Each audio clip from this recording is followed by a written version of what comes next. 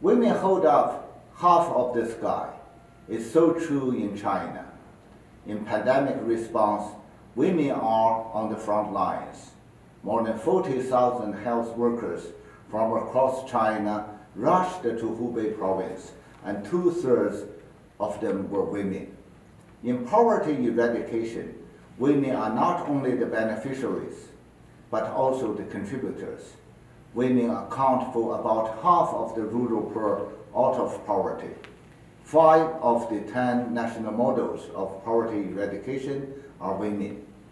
In UN peacekeeping, more than 1,000 Chinese women have served as the blue helmets in DRC, South Sudan, Mali, Haiti, and other field missions.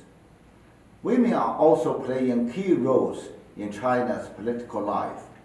We are glad to see more women delegates from all ethnic groups in the National People's Congress and the People's Political Consultative Conference.